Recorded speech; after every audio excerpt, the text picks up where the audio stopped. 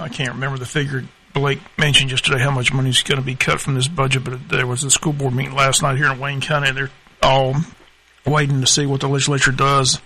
And again, they're talking about a $5 billion shortfall here for Wayne County if the cuts go as planned up in the state. So a lot of people are going to be hurt once these cuts take place, but due to this coronavirus, looks like they have no choice. Yeah, and I wish,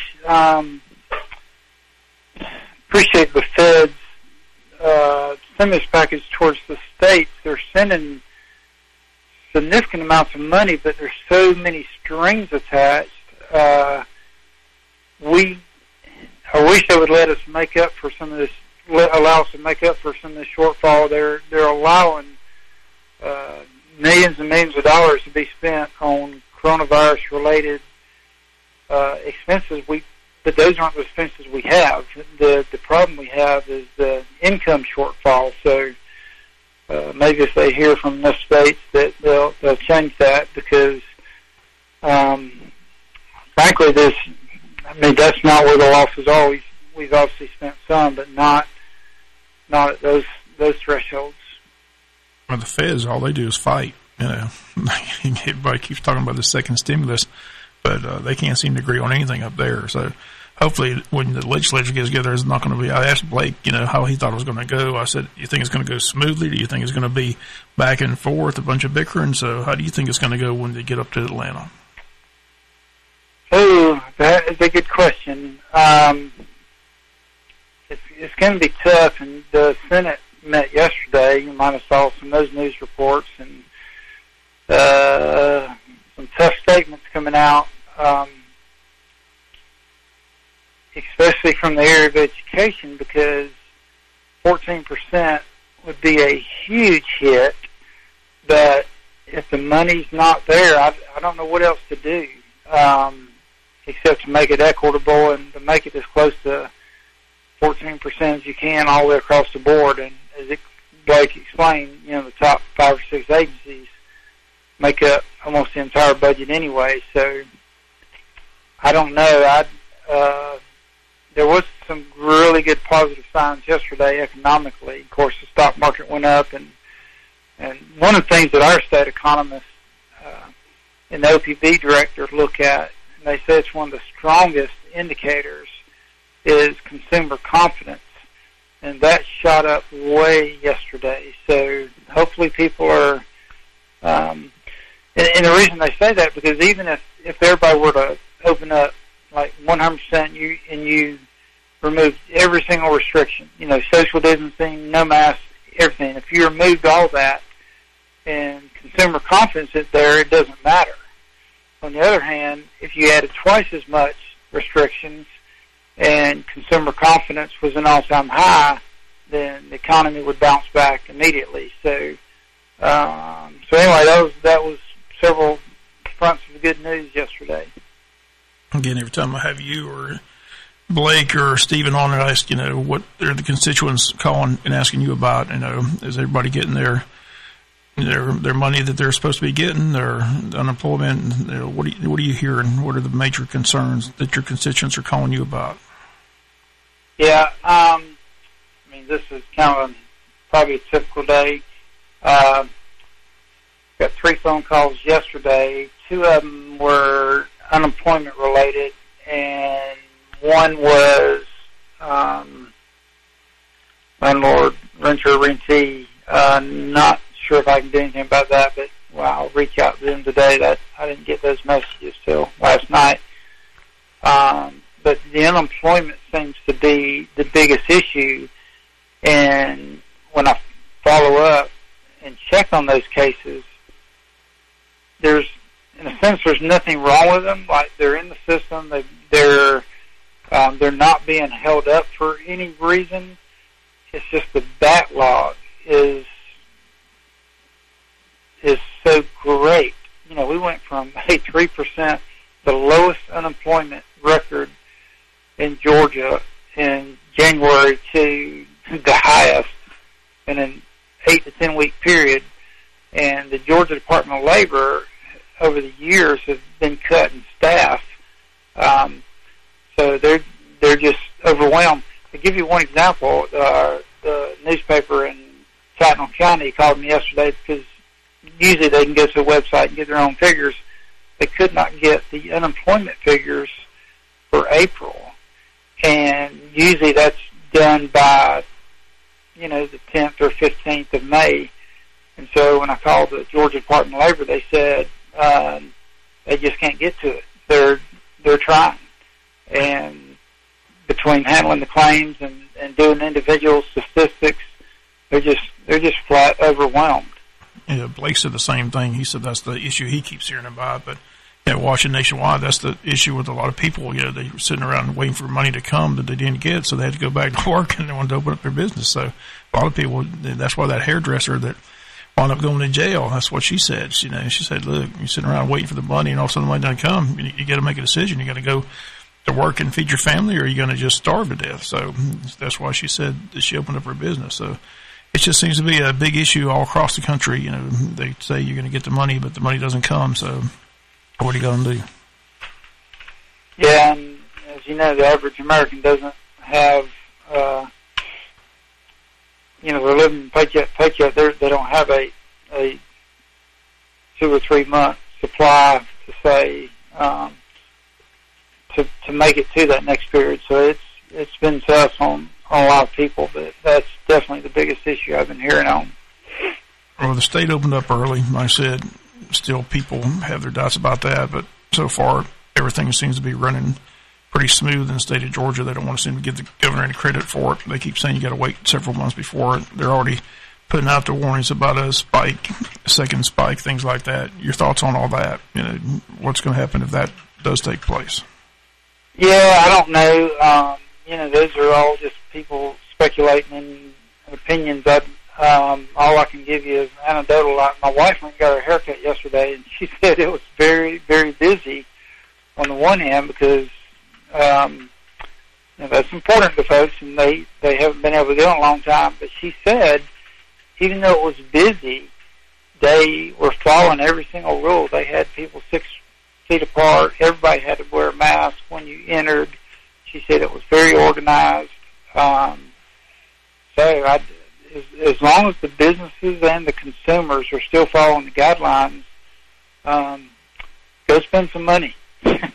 I've been back eating at restaurants, but the restaurants I go to, like I said, they're practicing what they're supposed to be practicing. One run restaurant, every other table was empty. So, but I believe if they were open, they couldn't fill them because people are eating in restaurants and trying to get back some type of normalcy. So I'm sure that business is still hurting because, like I said, they don't have every table full because they're doing the social distancing. But so I'm sure that's still hurting their income. But I wonder when they're going to, raise or release those restrictions. When do you think they'll be able to do every table? Have you any idea? Oh no, we got a conference call tomorrow. I think we'll hopefully find out some information. It's funny. Some of these fast foods, like I talked to one here in Glenville. He had his best month ever, he said, last month. And, it doesn't exactly make sense to me because they're drive-through only, unless people are just tired of cooking. And anyway, I've been kind of watching it just as drive-through, and there's always a line circled around the building. And when I was in Jessup the other day, it was the same thing. It was like every fast food restaurant was just lined up. So I'm thinking, well, if these people are all at work, do they normally carry the line? I don't know. But anyway, some of the fast food folks seem to be doing okay. Now, the restaurants that typically, say like a Ruby Tuesday or Applebee's, that you consider that most of the time you're going to dine in. I haven't seen figures on those, but overall the restaurant industry does seem to be down. Memorial Day weekend looked like a busy weekend all across the state. It looked like a lot of people got out and just ready to do something. So your thoughts on how that went? I haven't heard anything bad. I saw where especially Hilton Head that they had one of their busiest ever, but they said no problems. People were staying away from each other.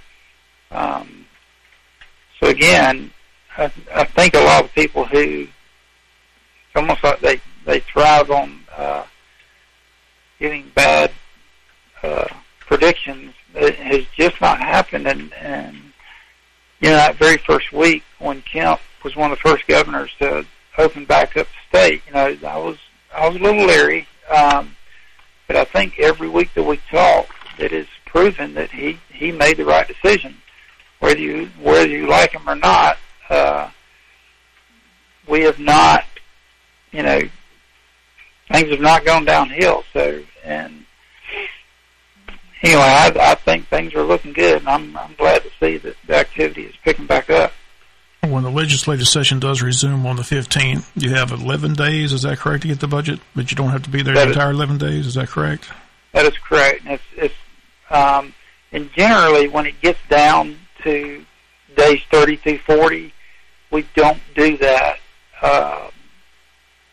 Monday through Thursday or Monday through Friday, because the volume of bills gets bigger and bigger, and so that could take up to 3-4 weeks, especially when you get down to days 37 through 40.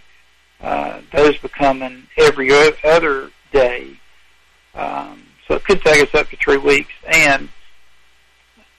But then again, the Speaker and Lieutenant Governor has both said that many of the bills outside of the budget we'll just have to wait till next year. So that will be interesting to see if we will have a lot of bills. And this is really interesting, and it didn't hit even me. I thought, when we decided that this budget had to be thrown out, my first thought was, well, the House is the appropriations body, that we would start that process. But technically, and what's going to happen is, so the House passed the budget that, as we now know, is not going to work, but we didn't know that. So we sent that over to the Senate. So the Senate now has that budget. So now, for the first time that anybody can remember, they're really going to take the first shot at it, because usually the House spends more time on the budget than the Senate. Then the Senate gets it, and then they massage it. Well, now that role has been reversed, and as you know, Senator Tillery is chairman of that, so he's spearheading that. So now the Senate is going to basically take the House budget and take 14% off of it, and then it'll come back to the House for review. So we're seeing a lot of firsts. I'm sure we're going to see a lot of firsts when you get back to, like I said, I talked to Blake yesterday, when you get up there, all these senators and representatives, they're in that place where, there are a lot of elderly gentlemen, so, they're at risk. So I asked Blake, how's it going to go? Is it going to be like a regular session, or will they be in their office on computers, or, how do you think it's going to work up there when you do get back to Atlanta? Yeah, and so the House and the Senate both have a committee working on what the protocol is, and from what it sounds like, a lot of us are going to be watching this session from our office, and then when it comes time to vote, we'll go in one door and come out the other. Now, for those that aren't familiar of how it works physically, the Capitol that has both chambers only has, I don't want to speculate, I'll guess 30 or 40, say, offices for legislators. Blake and I are in that building, so that 80% of the legislators are across the street in the legislative office building, and so that's going to take time, because they're saying every time we come in, you're going to have to be screened with temperature, and we got one memo about everybody's going to be tested. So again, it's going to be unusual. I have not heard. I know we're not going to do the page program. we're not going to have, they've asked for guests not to come to the gallery. Have not seen anything about all the lobbyists and folks who professionally and non-professionally advocate, because that fills up the building. I have not seen whether they're going to be allowed. So I don't see how they would with all the rules that are in place. So that's going to be different. So well, it's going to be fun to watch because it's going to be curious to see, if you have a debate and there's a full room, you kind of get to feel where the consensus is. But if you're debating from your computer, you don't really know where everybody stands. So that seems to be an interesting concept. It'll be interesting how that works. If you have the full session, if somebody's up there arguing, you kind of get a feel if they're agreeing or disagreeing with what he's saying. But if he's arguing from his computer, you're kind of in the dark on where the majority stands. Yeah, because what I've heard is we're not doing Zoom. We're actually, just like anybody can watch session, and a lot of folks do, so we hear from them. So we would be watching from the same live stream that our constituents would be. And so that'll be interesting. Like, usually if I have something to say, I just push my button and the speaker recognizes me.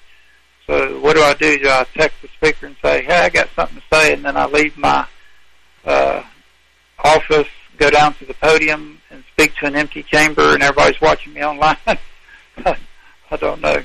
Yeah, I'm curious to see how it all works. Like I said, it doesn't look like it's been ironed out of how they're going to do it. It's like everybody, they're trying to come with these, it's just like all these major league sporting teams, they're trying to come up with how they're going to do it, what they're going to do. Nobody seems to be able to agree. So it's going to be curious to see how it works when they do get up there to the session. And like I said, how it functions, how it works, how quickly they can agree on the budget. What's the debate going to be? Is any going to be a sticking point? So I'm just curious to see how it all plays out once you do get back there on June 15th. So we'll be following closely, and this will be a great source of information. I hope that you and Blake and Stephen can call on Monday, Tuesday, and Wednesday during that session when it gets back, and we can keep everybody up to date on what's going on. But it's going to be an interesting session. I think it's going to be a difficult session. As Blake said, it's going to be tough to make those cuts, but due to circumstances, as he said, it doesn't seem like they've got much choice. So it'll be interesting to see what the debate is and where the cuts fall. Do they fall across the board, or is there some maneuvering back and forth? So all that has to play out once you get back into session. So it's going to be fun to watch. Going to be curious to see how it all plays out. Yeah, and as you know, when you've never done something before, you can have all the plans you want, and they might say, well, we're going to do it this way, and then you get up there and you don't know what you don't know. So what's interesting too, some of these large companies like Spotify and Square, they've experienced this work from home has worked really well. And you can imagine these tall commercial buildings in downtown Atlanta, you can imagine the leases they're paying. Well, those two companies specifically have said, hey, in the future, we're going to let our employees work from home. And so this whole situation has caused a, seismic shift and just how people are thinking. And so it's going to be interesting to see how we, change stuff. Just socially. What if, because, what's interesting is because we're in session usually every January through March, which is kind of the height of the flu season, we've kind of gotten a habit of fist bumping or trying to the last couple of years, and so it'll be interesting to see what kind of changes, how business operate, how people greet each other. Just it's going to be interesting. It's going to be real interesting, like I said, but you got everybody watching because, like I said, our school board, just one school board, or all the school boards across the state, they have to plan their budget, and they can't plan their budget till you decide what the cuts are. So that's just one agency. That's education. There's all kinds of agencies across the board that these cuts are going to affect. So they're all sitting back waiting to see what happens and then adjust accordingly on how it all lays out. So It's going to be a very interesting session for sure. Again, it's expected to resume on June the 15th. Bill, always enjoy you being here on Wednesdays with Werkheiser. And again, if you go back to Atlanta, we wish you a safe trip. And I said, hopefully things will go smoothly, but it'll, when you get a bunch of politicians in the room, you just have no idea how it's going to play out. So it's going to be must-watch TV for sure. It's going to be fun. It's going to be interesting to watch. That's for sure. Yeah, and I will make sure we send out the links and give y'all for your listeners, because I think it would be interesting for them to watch. So we'll make sure we make that available as that time approaches, because I think your listeners would enjoy that. Okay. Again, Bill, thank you so much. Wednesdays with Werkheiser, State Representative Bill Werkheiser. Again, stay safe, and again, we appreciate you being here every Wednesday. All right. You and Johnson have a good one. Okay. And again, those comments, State Representative Bill Werkheiser. Got a few minutes left. Jonathan, I'm just curious, that last night they had the school board meeting. They're talking about putting the band back to the original spot. You've been in the band before. Your thoughts on, what adds to the excitement. They talk about the volume and things like that. Like, does it make a difference that it seems like different band directors had different opinions on how the music is? It always seemed like you could hear the band across the way better. Well, each stand hears the other band better because of the direction you're at. But if you're in the crowd, if you're just sitting in the crowd, you can hear it much more than when they're sitting at the end zone. It's just going out at an open space. It doesn't have anything really to reflect across. It's got to go across the entire field. Well, the best point I heard last night was the fact that when you had it where it used to be, the opposing band was straight across, so it was kind of like the battle of the bands. Yes, there you go. I mean, it's like, just like football teams compete, the bands compete as well, so it was easier to compete when you're looking them across the way than in the end zone. You can't really tell where they're at. To the excitement. Right, so like I said, the band requested they move back, so we'll see how it all plays out. But I think that's probably what's going to take place. And they keep talking about who's going to be in the end zone. They could just get rid of those bleachers if they wanted to. I mean, make it a student section, make it additional student section, or just get rid of them altogether if that's the whatever. But it was an interesting conversation. How many more meetings before they make a decision on that? They're going to make a decision in June. They asked the superintendent to get together with the parties involved and get together and decide what they're going to do. But the push is to get the band back to where they used to be. And I think that's what they're, like Ray Davidson said, it seems like a reasonable request. He doesn't see why it'd be a big issue not to move them back. So that's what the band wants. That's what the band boosters want. So I would think they're going to go along with possibly move them back to that section of the stadium. So I was just curious, you being a former band I think member it'll add to the excitement, being in the crowd. Being in the crowd. Definitely. And like Band Director McGee said about the logistics of doing it, I think it works out better that way because you can get in there where the track used to be and then come in and get. So you said that was always easier for y'all to do it that way? Yeah. All right. So just curious conversation last night at the board meeting. I said it's the second time they've discussed what the band's going to do, but last night the band director was there and the current band booster president, Farrell Cooksey, and the former band booster president, Jason Weaver, all requesting that they move back to where they were before. So be interesting. But like I said, it was interesting that Jay said that the reason they moved in the first place was Ken Widener was the band director. He requested they move there. So he thought but they keep talking about the sound, how it travels, where it goes. I was just curious. It kind of goes out in the middle of nowhere, and actually it cuts you down because if the band is in that, or the team is in the end zone, then that band has to stop playing entirely because you're going to distract the players. One thing they said last night was, I didn't have the idea, they said that several of their instruments have been damaged with the football coming in after the extra points and the field goals. So that's possible. They said they had 3 instruments that were damaged due to the so you won't have that problem. Let's have an air and throw.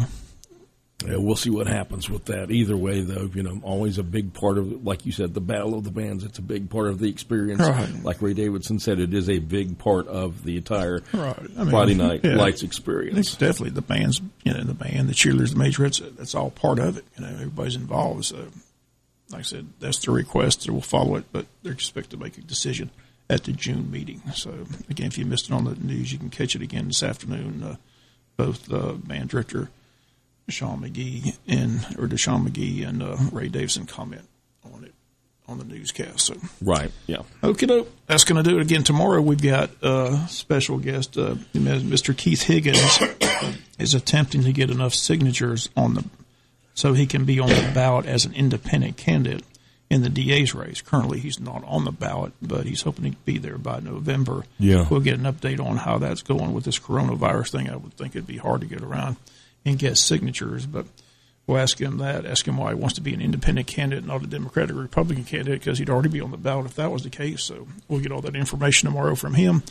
In studio tomorrow on the world famous Butch and Bob Show, and then Friday we'll be talking to Tommy Palmer on the Butch and Bob Show. Great. So again, that's the lineup for the remainder of the week. As the weekend quickly here, short week with the holiday on Monday, so it's already Wednesday.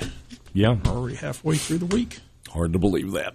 All right, world famous Butch and Bob Show on WIFO this morning, brought to you by Murphy Builder Supply. Good morning, 827. Congratulations to the graduating class of 2020 at Wayne County High School. The following businesses, individuals, and organizations wish you good luck and good fortune in the years to come. Calvary Baptist Church salutes Lily Adams, Janice Altman, Blair Carey, and Hannah Landon. Corson's Carpet and Vinyl on the Savannah Highway would like to congratulate all 2020 graduating seniors. Sheriff John and Marcia Carter would like to congratulate the following graduating seniors: Gracie Carter, Hannah Wise, Blakely Ray, Mark Ogden, Seth Henderson, J.C. O'Quinn, and all graduating seniors.